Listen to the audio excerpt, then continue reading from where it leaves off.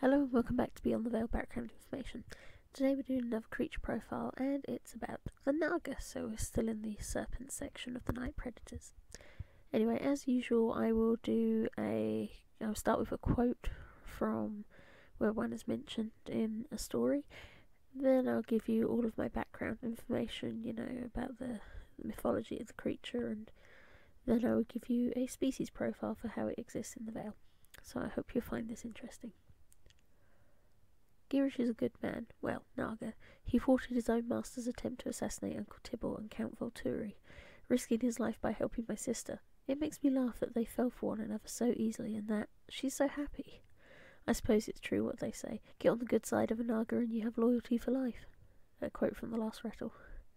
Now, when I say the word Naga, it is likely you think of two things depending on what you know. Firstly, you may think of the half-cobra, half-human form of Indian mythology, or you may think of the Thai dragon snake-like sculptures if you've ever searched the term Thai Naga. Why? Well, shared mythos thanks to Hinduism, Buddhism and Jainism. In fact, you'd probably be surprised how often the images appear in Southeast Asia, but also they're heavy linked to the cobra. In fact, when you know the sort of habitats cobras, especially king cobras, are found in, you can see links, and hence Naga, meaning serpent in Hindu, although interchangeable with meaning dragon is, according to some, can sometimes be used in relation to cobras. Indeed, the scientific name for the Indian cobra is in fact Naga. No matter where you find them though, unlike serpents in the West, in the regions their stories exist, it is known that the Naga is wholly benevolent, divine or semi-divine, and said to be the children of Kadru and Rishi Kashyapa. Sorry if my pronunciations are bad. They are described often in three forms with the ability to turn fully human. They are either a human upper half with snake lower half, a simple serpent, or a human with snakes coming from their head or neck, almost like a crown or a hood. Female Naga are called Nagi, Nagin or Nagini, and there is a Nagaraja that is the kingly title, and they all live in a netherworld. To explain the Naga, it's much easier to separate between Hinduism, Buddhism and then the country interpretations, if only because each has a unique aspect to their Naga, and if you search Thai Naga, Hindu Naga or Cambodian Naga, you'll get some very different and similar statues to fascinate you. But first, I'll start with my introduction to the Naga.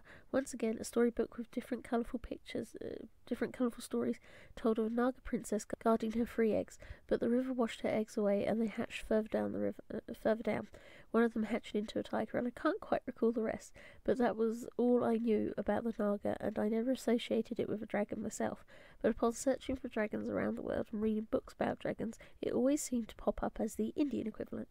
But it's so unique and so very much a majestic being that I could never accept the argument myself, and always counted them as a wholly separate being. Now, let's talk about the Naga in Hinduism.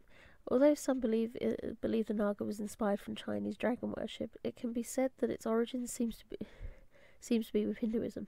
In Hinduism, the Naga is a special race of splendid, proud and wonderful beings that come from an underworld kingdom known as Patala Loka. I don't know if I'm saying that right. That is filled with gold and treasure of all sorts, and appear taking on the roles of beneficial protagonists to aid the world, protect treasures and aid deities.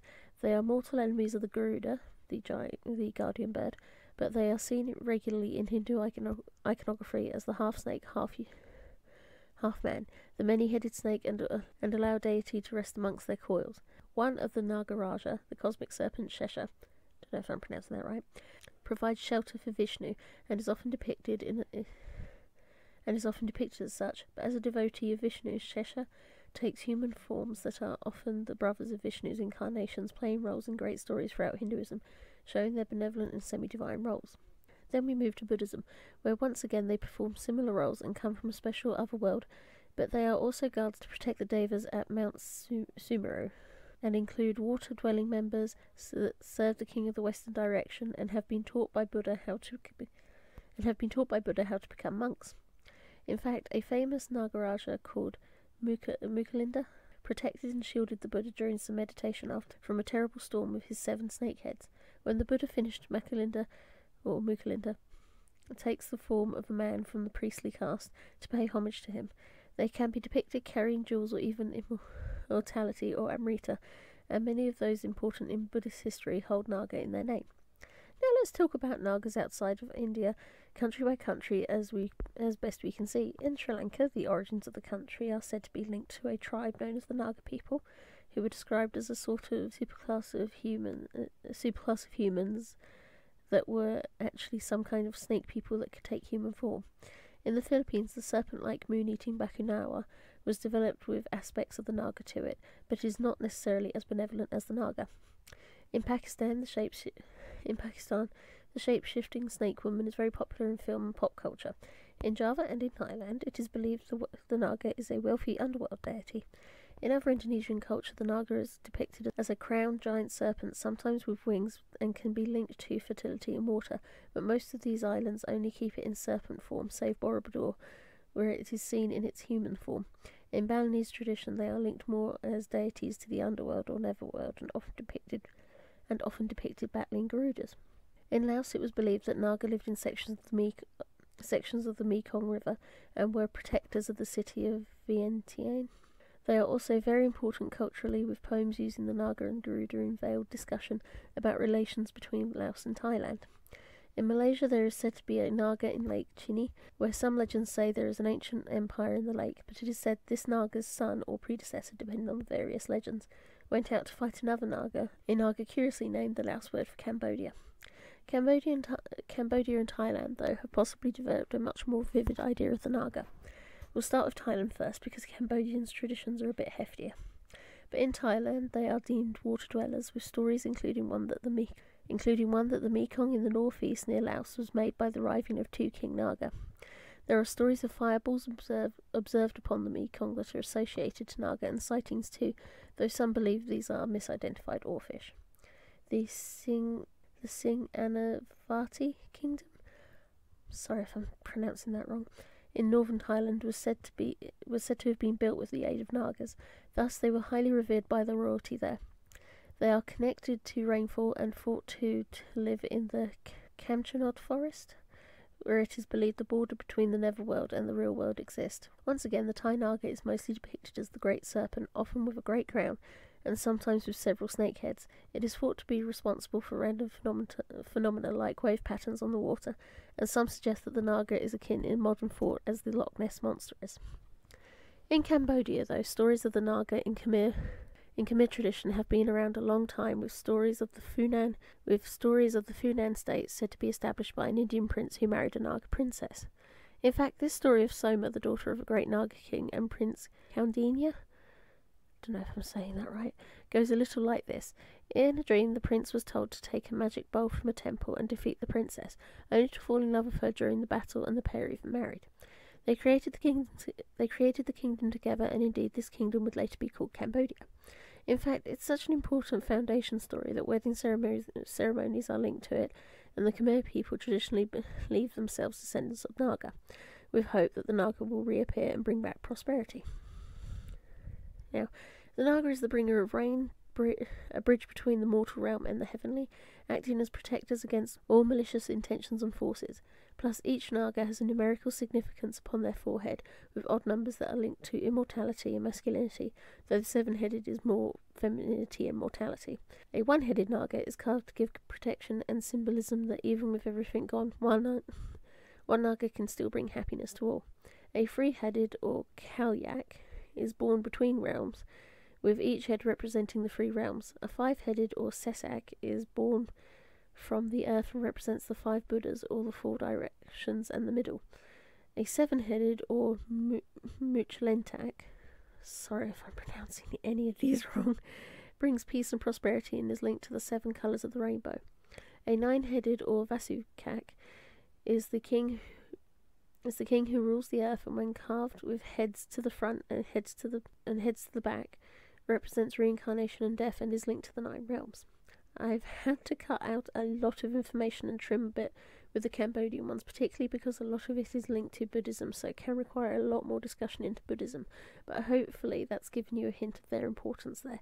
Indeed, I remember stumbling across a kid's cartoon that talked about the story of the prince and the Naga, and how it was the foundation of the kingdom, and I was fascinated. It's not often you can see a being that's often relinquished to just another mythical monster outside Southeast Asia, having such a clearly defined position in a history. In fact, the Naga is a creature that's not given its due deserving in Western literature, and I believe should never be put amongst the dragon category.